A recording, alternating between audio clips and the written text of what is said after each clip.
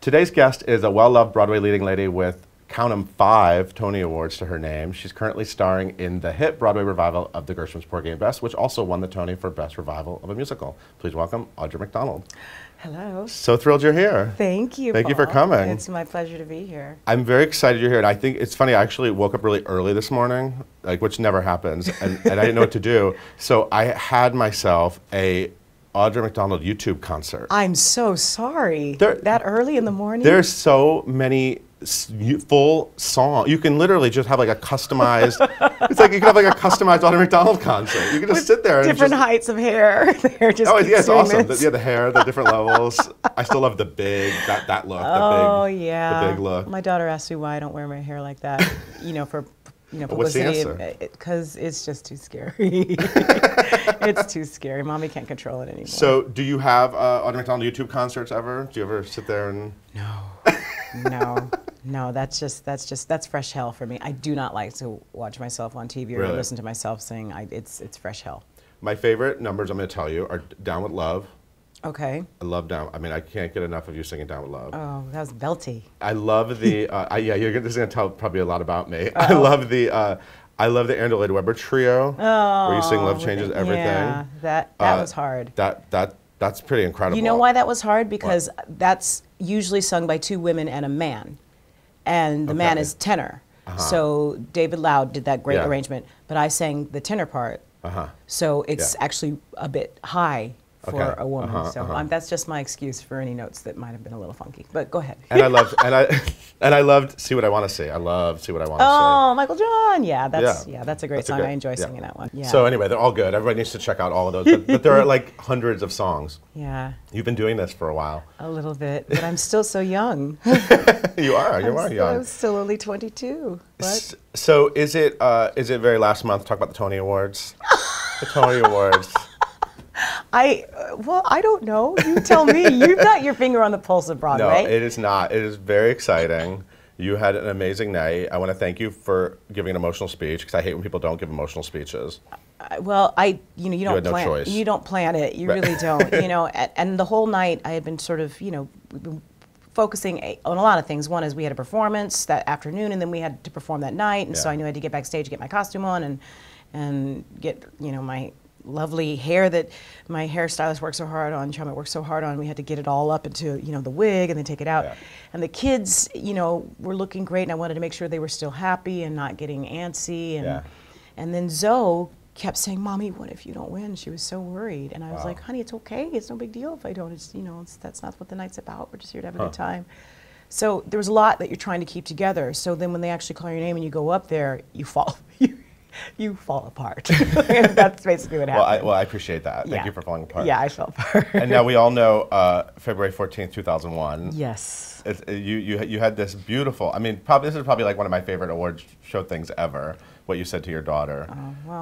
Which was basically that, as great as this night is, that was still, the day you were born was still the best night of my life. Did you think about that ahead of time, that you wanted to say that? Well, I knew that if I won, I wanted to make sure that Zoe, I knew that I would talk about her and say thank you to her, and especially since in the past 4 years have been really difficult because I've been gone so much. Work has kept me away, and we're just getting used to finally me being home on a regular basis, and actually in a way we're a little more clingy now, Zoe and I, because it's harder now because she so. I just didn't know what I was going to say, but I knew that I wanted her to know how much I love her and how much she means to me, and I also wanted her to know how hard, I know how hard it's been on her. And then it just came out like that. I don't know. What did she say afterwards? What did she say? She just was so excited. She's like, "I love you, Mommy. You're the best mommy in the world," and she was so excited about that. You won, and they just had a great time. They just played with the award and. We're jumping up and down. Is it fun to go to the Tonys as a family? It was. Yeah. Sometimes it can be very stressful, but it was a lot of fun because they were having such a good time. They were just the right age, I think, too, you know. And they go to a lot of theater, you know, and they spend a lot of time in the theater, too, you know, either at Will's show or at my show. They're backstage a lot. So it's like a second home for them. They're very used to it. So they enjoyed themselves. I mean, as much as all of us, 'cause it was so hot in that theater, the air conditioning was not working in the theater, so everybody was sweating their tits off. And even with that, I thought, oh, this might make them grumpy, and they just had a great time. I was so proud of them, so proud of them. Are they? Yeah. When Will was here, he talked about how his boys know all the gay disco classics. Yes. Now. You know, they know the lyrics to all the great gay disco. Thanks to Priscilla. Do they? Are they enjoying it? Do they like Broadway? I mean, you're kind of forcing Broadway on them a little bit. Well, we're not. We are. We aren't. It's just sort of like, this is what we do. Yeah. You know. So you're coming to work with me today. Yeah. You know, either it's like the babysitter can't come in, or I haven't seen you because you've been in school during the day, and I'm at home, and then when you get home, I leave. So it's like, you're going to come with me so I can spend some time with you. So they're just very used to it all. It's not anything, you know. I mean, they enjoy the numbers and they're used to them and they hear them, but they're not like, oh God, it's this Broadway thing I have to deal with, or they're not like, oh wow, it's Broadway. It's just, you know, they'll come backstage and David Allen Greer will say hi to Zoe, and she'll be like, hi. No, it's just, it's kind of no big deal to them. What about the stage doors and the fans and the? Will talked about also the stage door. There's always Audra McDonald freaks waiting. It's a little overwhelming for Zoe. That gets a little overwhelming. She gets very clingy with that, and then I get a little nervous. I remember doing Raisin in the Sun one time.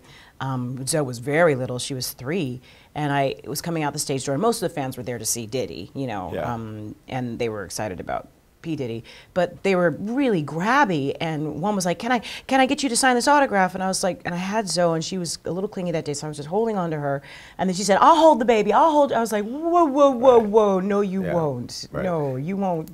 No. And so I was like, oh, no, and I just kind of walked away after that. So it's still a little overwhelming for her as far as that's concerned. But people don't realize how tough the stage door can be. You know, it's a lot. The stage door, it's an interesting thing, and because I don't remember it being like this when I first started out on Broadway. I don't remember the stage door being that crazy, and maybe it's always been, but I don't remember that for like Carousel. I mean, there was always a few people, but never like what it is now with, you know, with the barriers. Nobody can find the stage door at the Vivian Beaumont. That's true. That's the joy.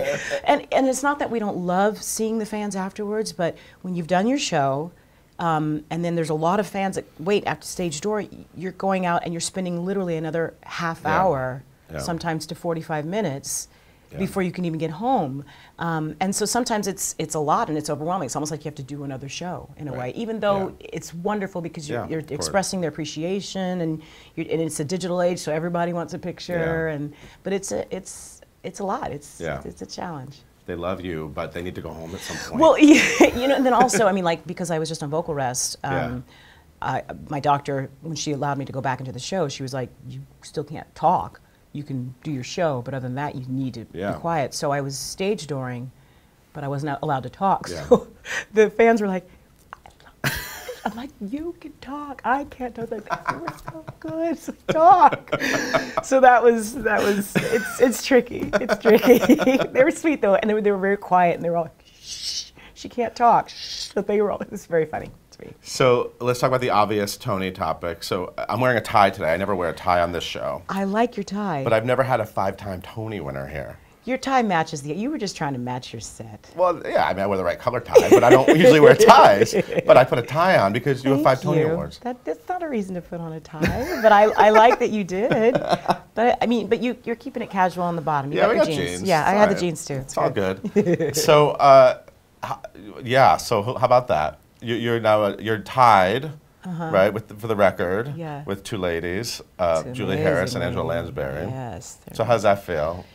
It doesn't feel like anything because I can't feel it. Right. And that's just the truth. Yeah. People say, I can't feel it. Yeah. You know, for me, it happened, and then there was that moment where I was sort of out of my body and on stage, and they handed me this Tony, and everybody was telling me, you have 5 Tonys now, you have 5 Tonys now. I was like, I have 5 Tonys now. Right. And it's like, my house is still so dirty. Do you know what I mean? Yeah. I turned 42. I still can't organize my closet.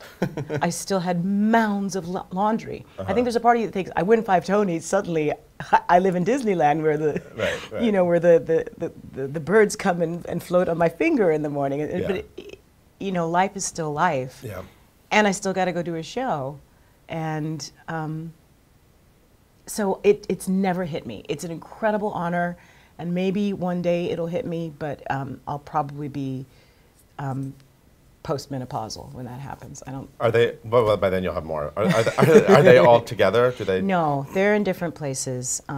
They're in different places in the house, like on shelves and. Some are shorter than others too, right? Yes, and one actually it was a 50-year anniversary, I think, and so one had a gold rim. Oh. It was short and it had a gold rim, but then the medallion was still silver. Right. And then it had a gold plate on the front. So they're all actually a little bit different. So they all actually probably look terrible if they put them all together. They would look a little, they would look like they were relatives, but they wouldn't look like quintuplets. Yeah, at all. But I don't, they're not prominently displayed in the house. Nothing is, because the house is such a mess. I mean, you know, what's prominently displayed in the house are like dog chew toys and Legos and things like that, but the Tonys are not. Well, it'll be exciting to see you go for 6. I can't help it. You're a very young lady. There's a lot of Broadway ahead for you. Oh my goodness. Oh my goodness. You are loved. You are loved on Broadway. Well, I have to say, it's really the only thing I've ever wanted to do. Yeah. It really is. It's the only thing. It's the only thing I've ever known how to do. It's the only thing I've ever wanted to do. It's the only thing I ever aspired to do.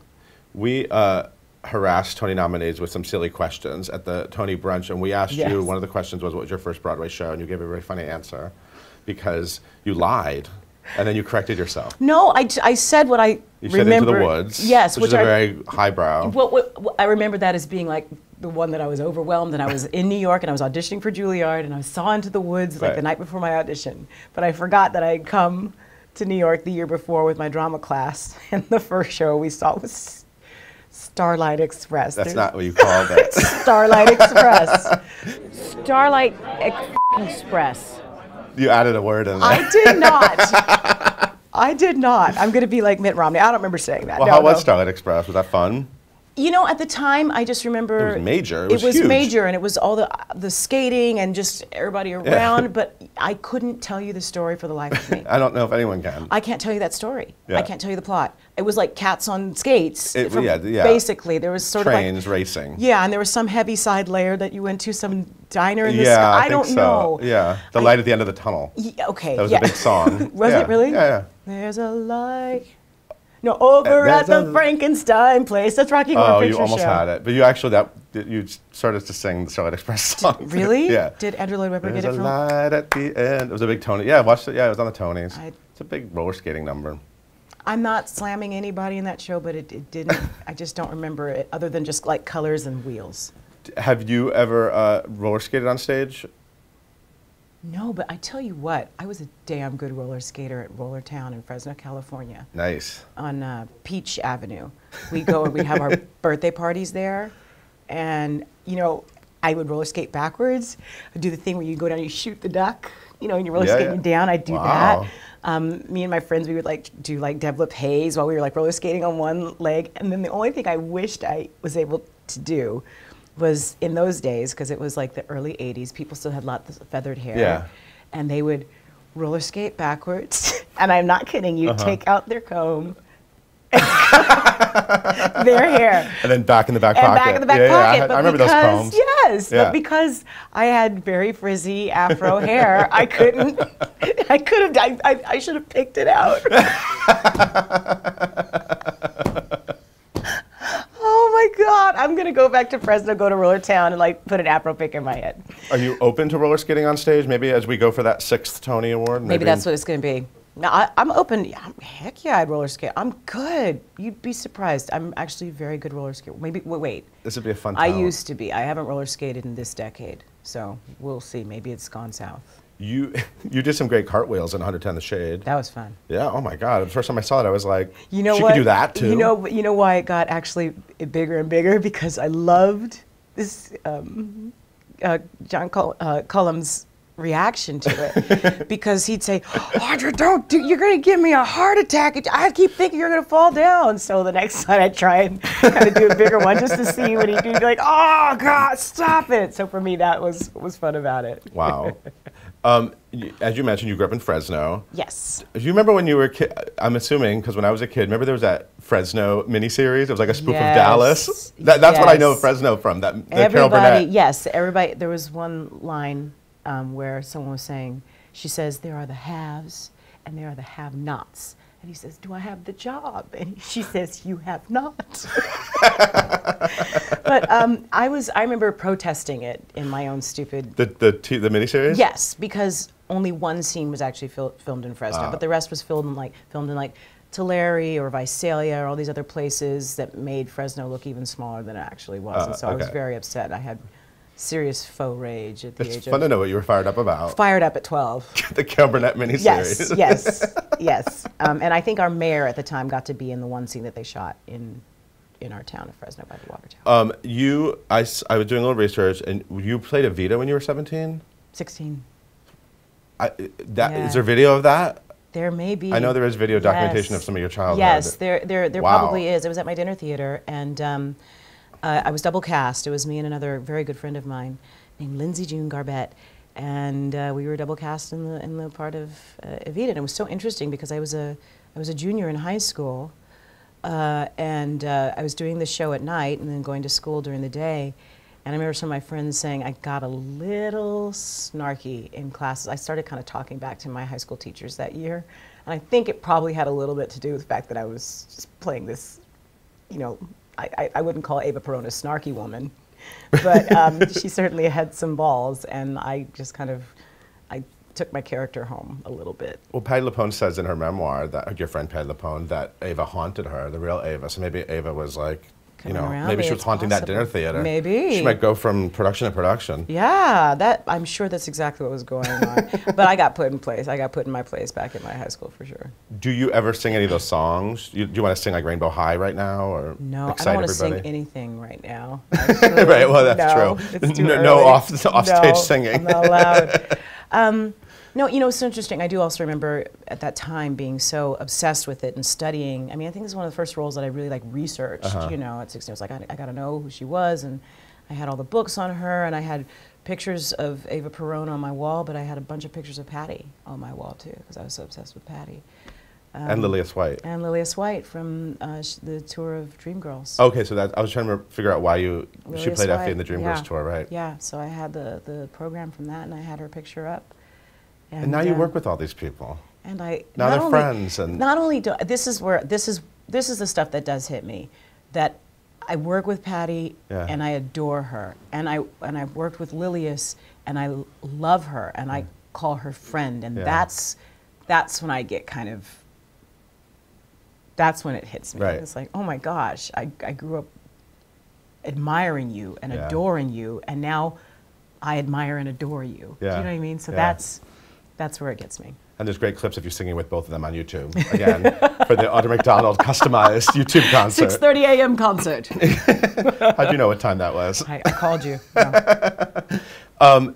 I found this fun interview with you when you were doing Evita. I'm sure you've seen it. It's online. And it's really funny. Your all-time favorite TV show was The Jeffersons at that point. So I think maybe Tony number 9 could be like, you could be Wheezy in like a stage... Maybe, I don't know. You're a few years off from Wheezy. I'm not that far off. I don't know. Yeah, maybe Wheezy. Wheezy, Jefferson's the musical. Yeah. Get on it, Michael John. You could really, exactly. You could legitimize that. And the best thing is, you say in the shower I sing, and you said opera because I know I can't do it in public. Which is true. Which was true at the time. That's crazy. Yeah. I mean, it's so crazy to think that girl then. Right? Where did you find this? It's online. You just go out. Who do you know? I'm serious. You guys get shit. You could find it. You could find it if you try really hard. Okay. But obviously you can sing opera in public now. That's always been a very scary thing for me. Yeah. Still, I mean, even up until the day that I had to do it in public, it's very scary. And you're obviously playing Bess in Porgy and Bess, and it's a beautiful, beautiful production and a beautiful performance. But obviously, everybody knows that you've been having trouble with the vocals. Yeah. So let's talk. What is that? I can't imagine what that's like to sort of. It's kind of like your body's giving out on you, right? I mean, well, what happens what's it feel like for you? Well, what happens is we're doing 8 shows a week. Yeah. I'm now doing 7 shows a week, but we're doing 8 shows a week. We were, and. There's a couple of things. My daughter's in a school and she comes home and you get germs all the time. That's just any parent will tell you that, And then you're working in a theater that's closed, closed off and close quarters. And then, I make out on stage with Norm and Philip. Yeah. I'm also snorting happy dust off of Philip's hand, David's hand, off of the floor. So all these things. Which is caffeine. It's powdered caffeine. But all these things, you're going to get sick. Yeah. And then you get sick and you still try and do your show. So you sing and sing and sing and sing until all of a sudden the voice is just not there anymore. So then comes the stress of what's going on. So you go to the doctor and the doctor says, okay, well, your cords are swollen up to a point where if you keep singing on them, A, you probably won't be able to get anything out. Yeah. B, you could sustain serious damage. Like you could hemorrhage, or you could blow a blister or something like that. So then it's like, what do I do? Do I try and push through and, possibly ruin myself? Everybody has the Julie Andrews example in their head. Yeah. Or do I listen to my doctor? Meanwhile, you've got people saying crap about you in the newspapers and all that stuff. Meanwhile, you're at home. People think, I don't know if people think that we're at home just eating bonbons going, that's right, I'm not doing the show today. I feel like it's a chocolate day for me. No, we're at home freaking out at the doctor, spending thousands of dollars at the doctor, getting your cords looked at, trying to figure out, how do I do this? What do I do? It's a terrible situation. Yeah. And singing is very difficult, and it's a very athletic thing that we do. And I know I speak for every Broadway singer. It's our livelihood too. So do you blow out your voice on one show, one night, and then not be able to sing for either the rest of the show or the rest of your life? It's a very difficult thing. Can you see I'm a little passionate about this? It's a very difficult thing. So it's a very stressful But you're right, situation. there's a perception, because you hear like, oh, well, Audra's not in the show, and you don't think about the reality of you. Where do they think I am? I mean, do they think that I'm at Disneyland? Right. Do they think that I'm, swimming, or having some cabana boy, massage my feet? And no, you're at home crying. You're on the phone with the doctor. You're trying to be quiet. You're staring at pictures of your vocal cords, willing them to look better than they do. Yeah. It's a frightening, frustrating situation. I'm happy that you're talking right now. So this isn't a problem that you're doing this interview and then you're singing the show tonight? Well, you do have to, we do have to be very, you dole it out in very small increments. Like we're like, okay, today will be an interview day, and then I can't do any more tomorrow or the day after or whatever. You have to, it's kind of unfair. It's unfair to your family, I think, in the long run, because they're the ones that you're like, well, I can't talk now that I'm at home. It's like, well, you talk to this person, you talk to this person, and now you're writing down, I love you too, sweet. Do you want to mouth to each other the rest of the interview? Like, okay, it's good. We'll just type out some words for people. But no, it's frustrating and hard. It really is. So have you had any, and I know you still have a couple more months left with the show, do you have any moments where you just get to sort of like, just chill out? I mean, it seems like such a difficult life right now, or you're just sort of plowing through. You just plow through. And it's an emotional show, obviously. Yeah, I think, also for those of us who do shows and our parents, like we finish the show, I usually get out of to the stage door by about 10:45, which means then I'm stage dooring until about 11:15, 11:30. Yeah. Then you get in your car and you go home, and during the school year, by the time I go to bed at 1, I have to get up at 6 to get my kid to school, and then do that on a Wednesday, and then I have to go do 2 shows. You know what I mean? So there's really no downtime. Right. So you just kind of plow through. And then go that there's a light at the end of the tunnel. However the song goes. You kind of have it, yeah. There's some clapping in it? Yeah. Okay. You definitely don't have time for an Audra McDonald YouTube concert. Oh, God, no. And I wouldn't, I told fresh hell. I wouldn't want that. It's fresh hell. We can't not talk about your adorable fiance, Will Swenson, who sat in that chair and gushed about you. He did. Got very emotional about you. He's a pretty great guy, huh? I love him. The most important question is his hair growing back. I mean, because we know him from hair. He's a hairy guy, and then he did Priscilla, and he was smooth as a baby. Smooth as a baby. It's growing back. In fact, he's had a couple of weeks off. He's no longer has weeks off, but he did have a couple weeks off, and we were up at the house, and he was chopping wood and growing out his beard and growing out his legs and his chest hair. And for me, it's like, oh, this man, I've got a man. Not that I didn't before, but I had a man who sometimes was more clean shaven than I was. But now I've got like just this manly man around the house, chopping things up and working on the house. And it's great. And he loves it. We're having a great time. We're, planning our wedding. I know. So how's that going? It's going well. We're so excited. Are you always thinking about it? Is there a lot to figure out, or what are your colors? What are the colors? Oh, see, I haven't gotten to my colors yet. Okay. For me, it's like, well, what are we eating? Food. Yeah. What are we eating? What are we drinking? Those are the main things. We actually went and picked out our wedding rings yesterday. Nice. And I was worried because people are going to see me without my engagement ring and think that, oh God, what's going on, But nothing's going on. Nothing's going on. No, we're madly in love, and he's one of the best things that's ever happened to me. And the engagement ring was his mom's. It was her ring. It's a very beautiful opal, and she passed away 7 months before I met him, and. So that he gave me his mom's ring, she left it to him, and that he gave that to me was also just sort of kind of earth-shattering for me. So the wedding's after you finish Porgy and Bess? Yeah. And then, vacation? What do you do after all this? Yeah, we take a nap. I'm going to brag about something. This is going to sound so stupid, but I have a puppy who drives me crazy. We have one dog that's 3 years old, and he drives us crazy too. And we have this puppy named Georgia who's just very difficult, but we love her, but she's a lot. And we sent her to this border to train her for 2 weeks. And after 2 weeks when she came back, we thought, oh, she's going to be so well behaved. Not only had she not changed at all, but the woman gave us back our money and just was like. And then yesterday, we got a call that she had gotten into the New Skeet monks, the monks that train dogs upstate. I didn't know about these. Yes, these monks that train dogs. Okay, I need that number too. So George is going to go be with Jesus for a little bit. We're like, Georgia got into divinity school. We're so excited. And we're like, if Jesus can't fix Georgia, then nobody can. But we're so excited. So I just had to share. That's exciting.